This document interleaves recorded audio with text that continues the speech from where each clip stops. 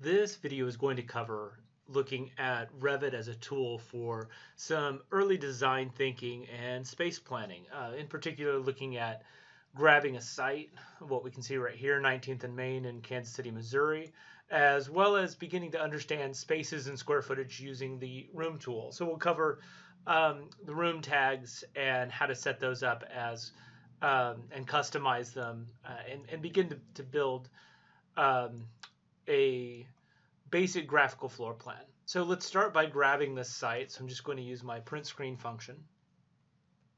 Oh wait, before that, we want to do one thing.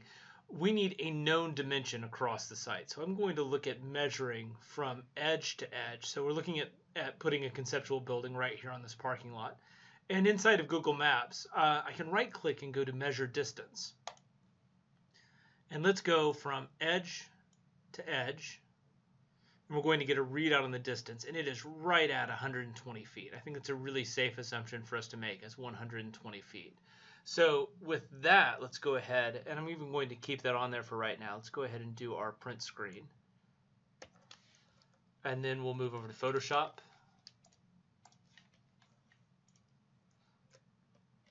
And paste that image in place. Well, that's not what I was expecting. That's kind of exciting. Let's try that one more time. File, new. Okie dokie. Paste. There we go. Huh. Was kind of fun. Use my crop tool, which is already active, and just bring that in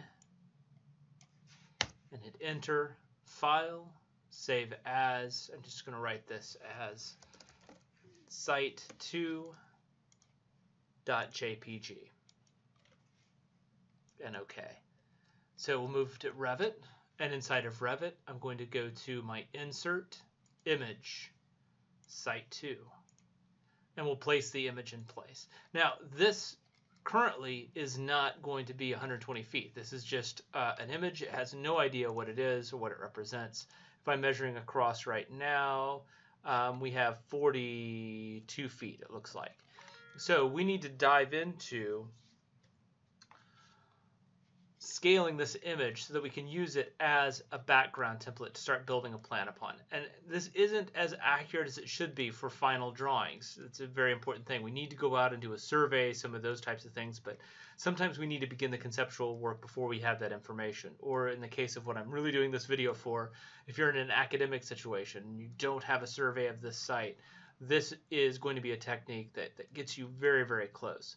So one of the first things you might notice in this, if I draw a line across, I need to rotate my image. I'm just going to go ahead and draw a line across there, and let's move that right around to the edge of a building. And I want to rotate this image so that everything is square. So I'm going to select my overall image, rotate, and I'm going to move, left click and drag my rotation, the axis of my rotation to the end of that line. And I'm going to zoom in close enough to snap on the edge of the building. And if you notice, Revit wants to snap my first displacement line to my line. The workaround for that is SO for snap off.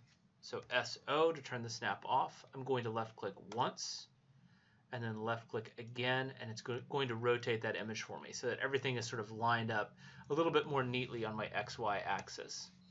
Next, I want to go ahead and we're going to use annotation lines, detail lines, and I'm going to place a line right here where I started my dimension, and I'm going to offset that line 120 feet because that's the dimension that I would like to have, and then I'm going to copy this line from point to point. So essentially I have three things. I have the current dimension and what I would like that dimension to be. So I'm going to select my image and then select the scale tool. I'm going to use this as my base point right here. So I'm going to say that's my base point of the scale command. My next left click, this is what I have. My third left click is this is what I would like my scale to be. And now I have that image scaled so that that distance right there is exactly 120 feet. Okay, so let's just look at that really quick. There are my three dimensions. Let's change my scale so it's a little easier to see.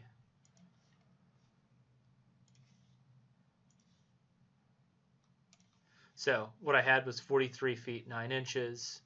Now I have that same dimension is what was 43.9 is now 120. So let's get rid of those, and let's get rid of these guides.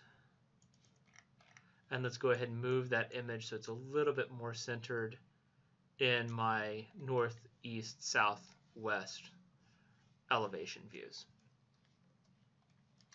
So the next thing that I want to do is come in and let's start looking at adding some basic rooms in so we can begin to understand square footage, the size of space that we can start working with. So I'm going to go to Architecture, Wall, and I'm just going to use this generic 8-inch wall.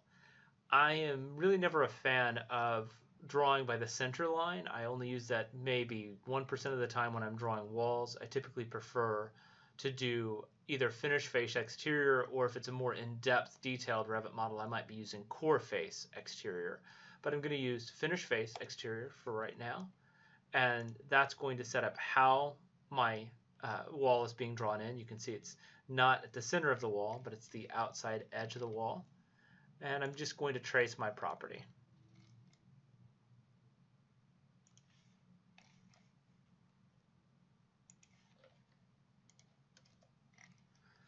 All right, now that I have that, I actually can begin understanding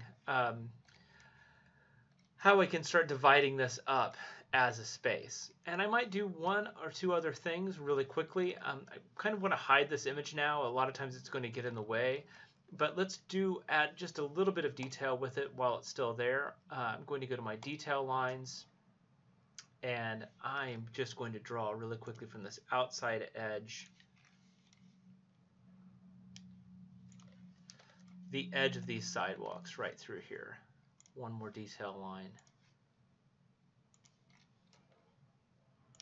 right through here, and I'm going to well, let's not hide it yet. Let's go ahead and let me get these edges put together. Detail lines, I'm going to use the fillet arc tool here to here.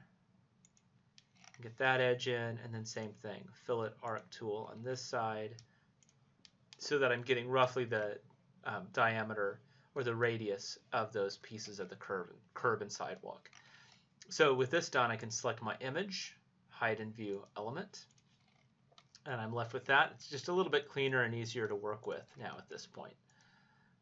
Let's move my elevation line back just a little bit, and eventually I might want to actually model out that sidewalk, but this is going to give me an idea for right now, the basic dimensions that I have to work with along this edge. So one of the first things I want to do is go ahead and look at room tags. So that's going to be underneath the Architecture tab and Room, and I can simply place a room somewhere in the middle of this space. And this is great for scheduling, but right now I'm interested in using Revit to begin some space planning, understanding the sizes of rooms, the types of rooms that I can start working with. So one of the first things that I might want to do is change this tag. First of all, I want to make it graphically a little bit more in the background, and I would like it to show a little bit of additional information for me. So I'm not as interested in the room number. I would just like name and square foot.